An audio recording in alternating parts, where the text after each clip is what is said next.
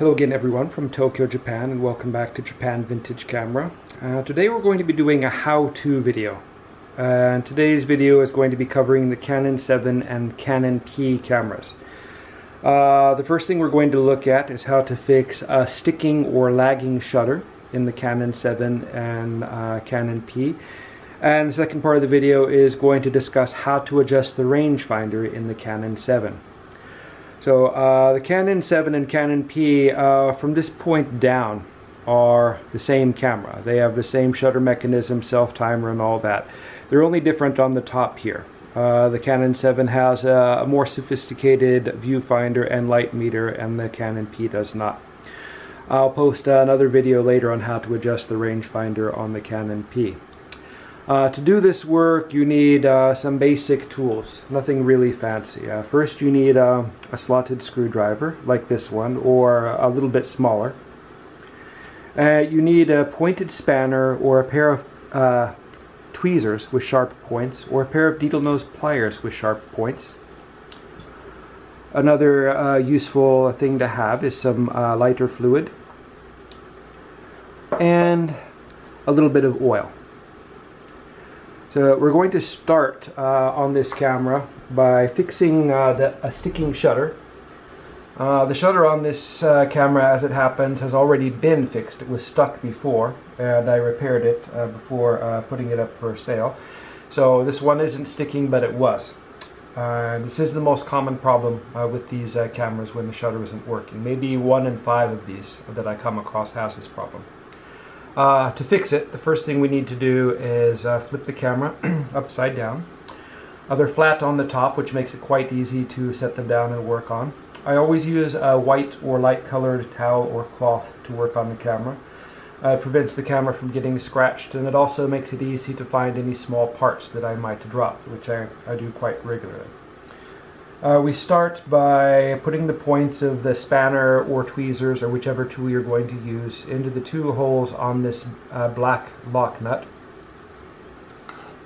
and simply thread it out counterclockwise and set it aside. You have to unlatch the lock for the film door, so make sure that you do that before starting the work on the camera. Otherwise you can't get the bottom cover off as easily. Remove the two slotted screws from the bottom and set them aside. I'm sorry if I'm working a little clumsily here. I have a kind of quirky tripod which is right in the middle of everything, and I'm having to reach around the legs to do the work, which makes it a little bit awkward. Once you have the two screws and the nut taken off, you have to lift the bottom cover off. Usually these lift off easily, sometimes they don't. They'll be stuck, so you have to pry them a little bit. So prying between the hinge and the cover with a screwdriver will usually get them loose enough to lift off with your fingers. Okay, the bottom cover is off, and on the bottom we can see the tripod socket. This big silver piece of metal is the return spring for the shutter button.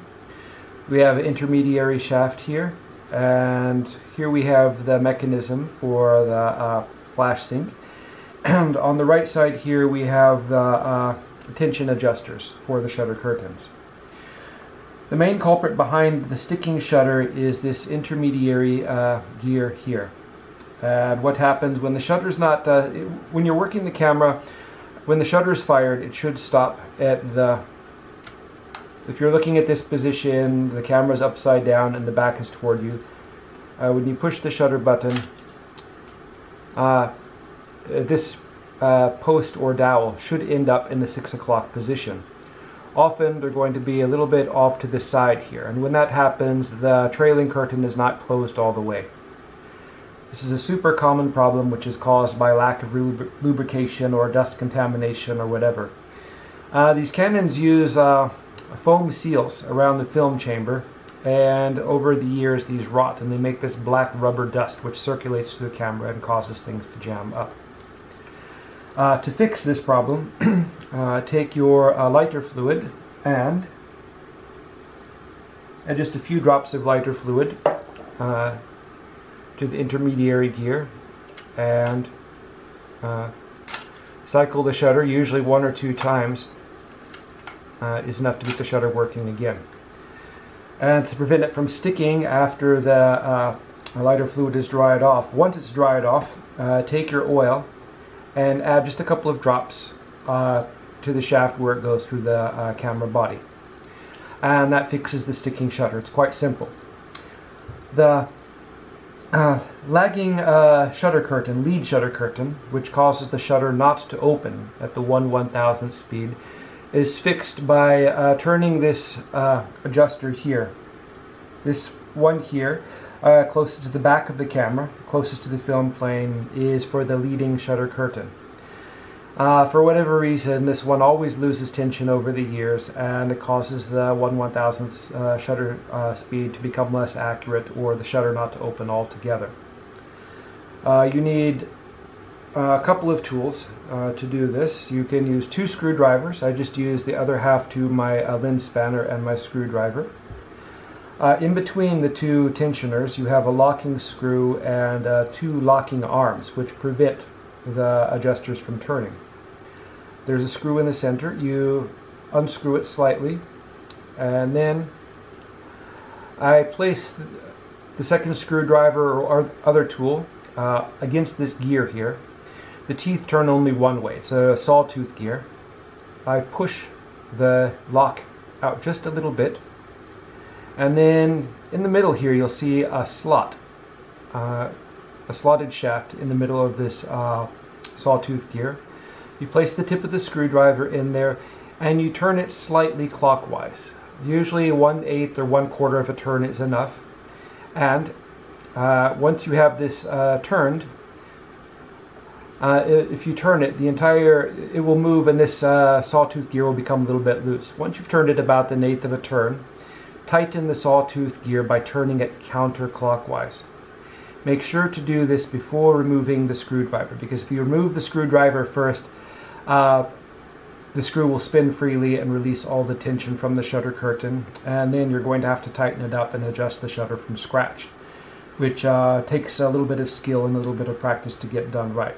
But once you've turned it about 1/8 of a turn to 1/4 of a turn, pushed the sawtooth gear firmly counterclockwise, you pull the locking pawl or arm back against the sawtooth gear, and then tighten the locking screw. And that's it. By doing this, lubricating the intermediary shaft and adjusting the lead shutter curtain, this will greatly improve the accuracy of all the shutter speeds in the camera, including the low shutter speeds. Putting the camera back together is quite easy. Just drop the cover back into place.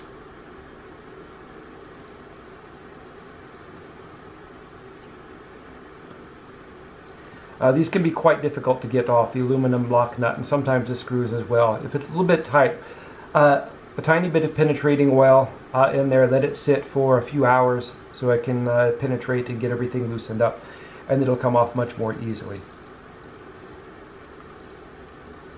And of course, putting in the screws is pretty basic, unless you're working under like a awkward camera tripod like I am right now.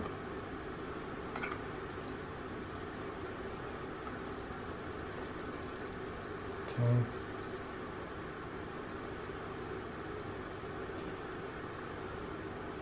I've been working on the Canon 7 rangefinders for a long time. I really like them because they're, for one thing, like from this example, you can see that they're not very difficult to work on.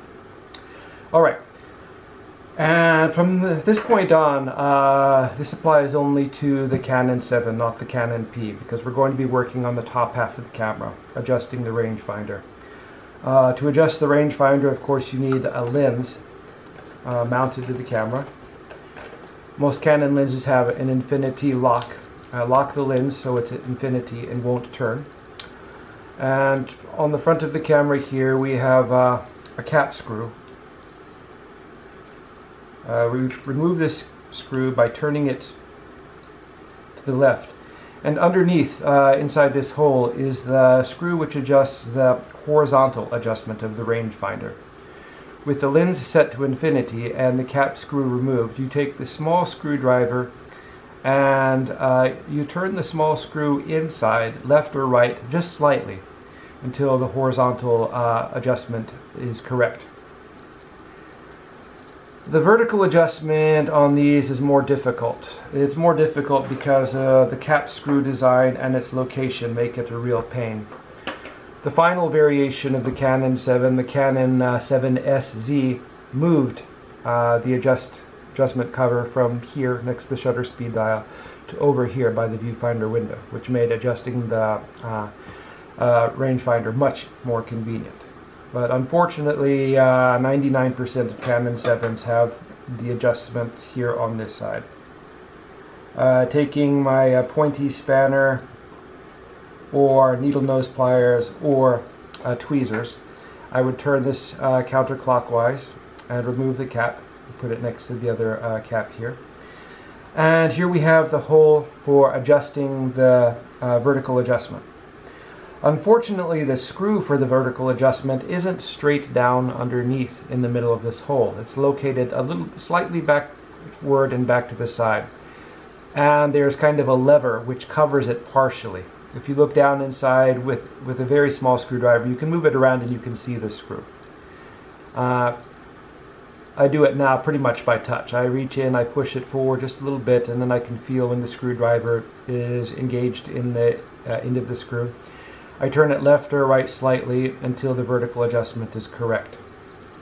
Sometimes changing the vertical adjustment will affect the horizontal adjustment and vice versa. So sometimes you'll have to play with both a couple of times until you get the complete adjustment done correctly.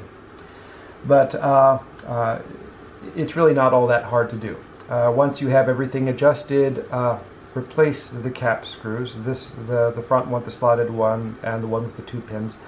I'm not going to try to put this one in right now because this isn't the tool I normally use for it, and this is kind of, it rubs against the shutter speed dial, so I'll put those in after the video. But it's only taken me a few minutes to fix the sticking shutter, to adjust the lagging shutter, and to adjust the rangefinder. And once again, it only requires a few basic tools. Anyway, in a future video, I'll show how to fix the dragging slow shutter speeds or stuck slow shutter speeds. That repair is long enough that it will require another video, but fortunately it doesn't require any specialized tools, and pretty much anyone who can hold a screwdriver can do it, so I'll post that sometime in the near future. Anyway, that's my video for today, how to fix the sticking shutter, the lagging shutter, and adjust the rangefinder on a Canon 7 camera. I hope you enjoyed the video, and please check back for more videos in the future.